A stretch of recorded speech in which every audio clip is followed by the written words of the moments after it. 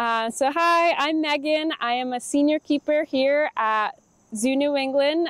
We are at Franklin Park Zoo today in our children's zoo area, and we are meeting our red panda female Bon Lee.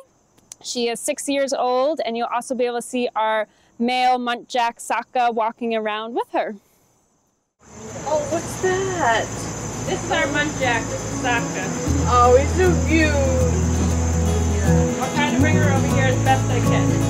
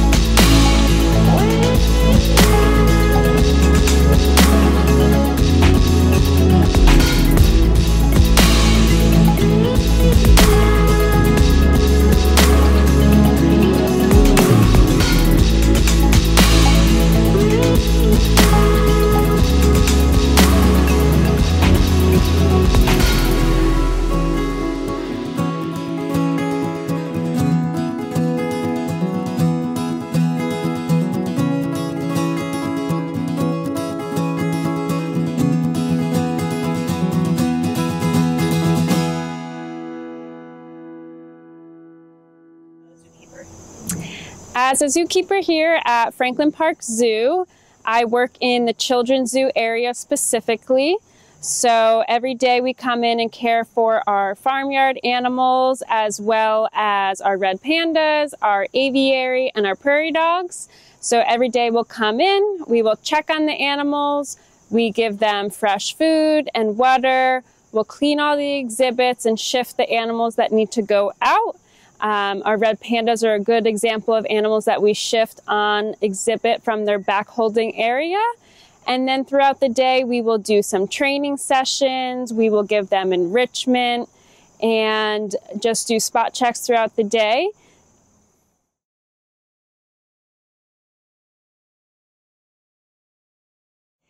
I definitely think the animals pick up on our uniforms, and they will definitely recognize or work very well for their trainers. So here at Zoo New England, we have training teams for our animals. So there will be 2 or 3 keepers that will work on different behaviors with the animals. So while you're working on training, you definitely grow a much stronger bond with the animal, and they will learn to trust you. And this is really beneficial for when we're training for medical procedures, such as them needing like a blood draw or a vaccine injection. Being able to work with the animal daily and grow that trust with them really makes the procedures very calm and easy on both the animals and the staff.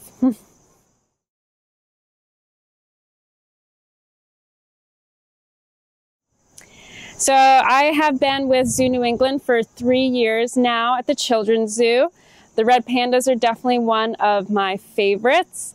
I have worked my way up, and now I am a trainer for them. So I think I've really just grown as a keeper, and then seeing the animals grow and learn and progress with me has been a very rewarding experience for me.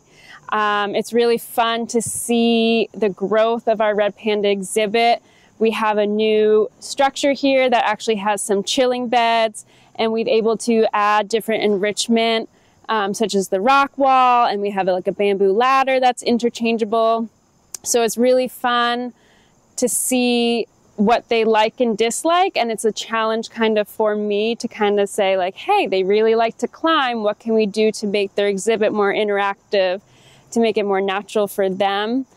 So kind of watching them grow has also helped me grow, and that's a really rewarding experience.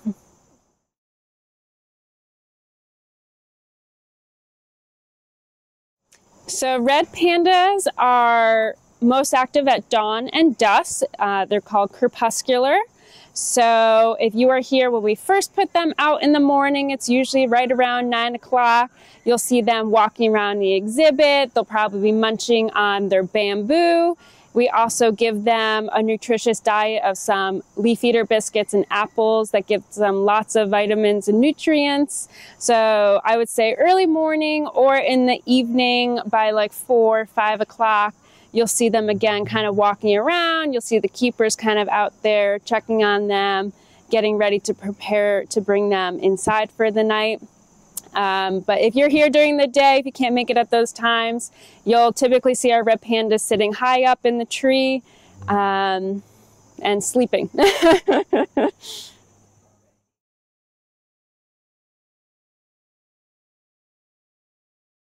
So red pandas have a false thumb. This helps them grab onto the bamboo when they're eating it. They also have a bone structure that allows them to climb straight down. So before I had to ask Bon Lee to target down out of the tree, and that is a very easy task for her because of the way her paws are able to kind of maneuver tree limbs straight down. I think it is very cool that they are in their own family. They are not directly related to any species of animal. Distantly, they would be related to like a raccoon. A lot of people think that they're related to the giant panda, but the only relation to a giant panda is that panda means bamboo eater and they eat bamboo. And then these guys, a lot of the time out in the wild, they're called like a fire fox because of that bright red coloring. The coloring is actually a really good camouflage for them in the wild. They're found near like the Himalayas and the mountains. So a biggest predator is like a snow leopard who would kind of be hunting around. So the red pandas will tuck themselves up in the tree, and their darker black bellies will kind of act as a shadow with the leaves in the tree. So they're good little hiders.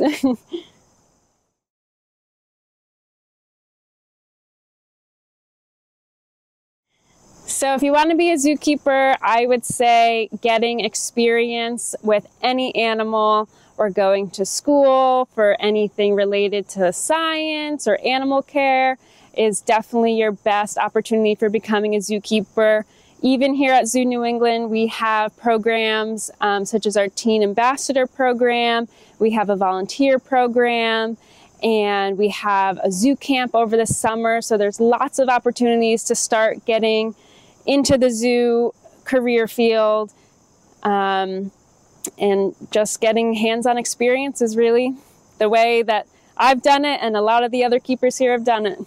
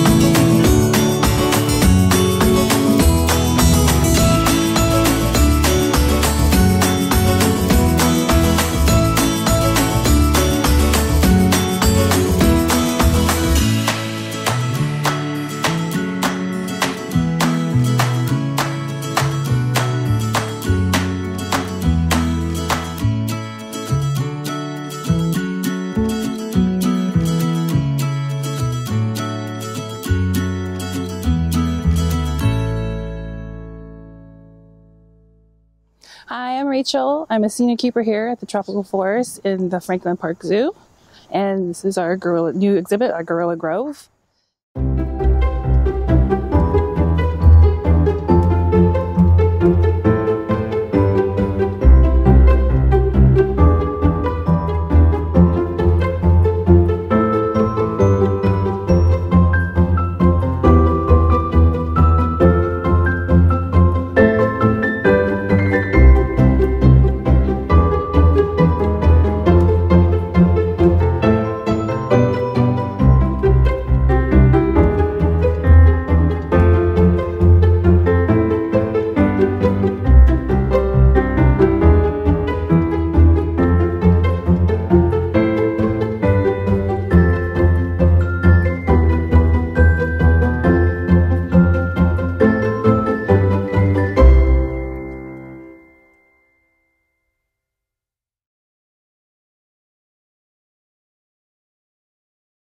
A normal day as a zookeeper, no day is the same. We wear many hats here. We are caregivers, we are dietitians, we are doctors, not so much doctors, but you know, we do have to do a certain amount of things, like we will feed our animals and we do behavioral stuff with them just to make sure that everything is okay. So like I said, no day is ever the same. So, oh, sorry.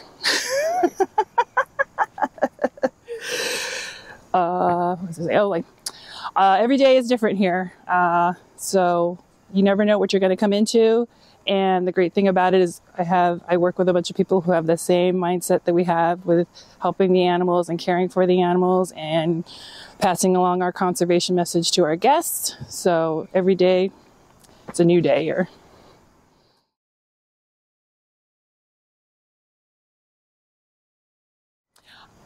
Considering that we work with these animals every single day, there's no chance that we won't form a bond with them. Gorillas are very intelligent, so it's easier to form a bond with them.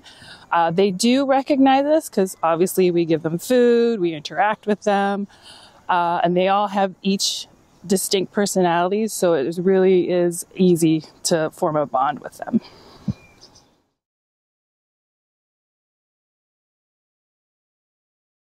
Well, I've worked with these guys for a number of years, so I have seen lots of interactions. I think my favorite so far has been once the babies get a little older, when dad interacts with them. It is a very rewarding experience because for the first couple of years of a gorilla's life, they're attached to their mom and they're attached to their sisters. But once dad knows that they're big enough to handle them, then they interact with them. And a lot of it is a lot of wrestling, a lot of play biting, and a lot of just playing. And it's just very, very cute.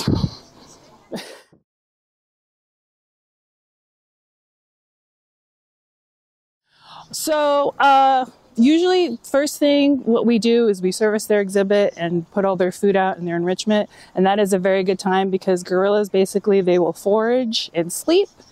And so usually a good time is early in the morning, and then another time in the afternoon when we do the forage to encourage that natural behavior for them. That's when they're most active.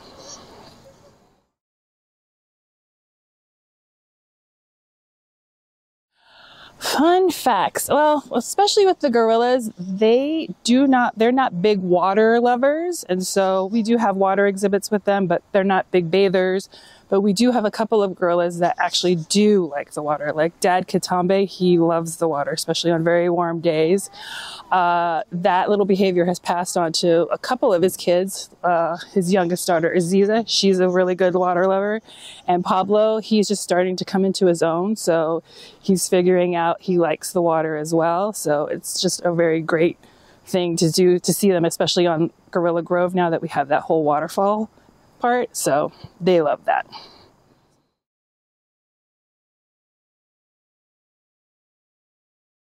It's a very competitive field.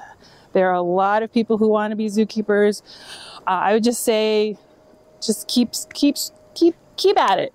Like you might have some walls, but volunteering helps. Getting any kind of animal experience helps you a lot. It's just a hard field to get into, but if you just keep at it and if you be persistent, then you'll enjoy your job. It's very worth it. It's very worth it. I love working with animals, and I also love the people that I work with too.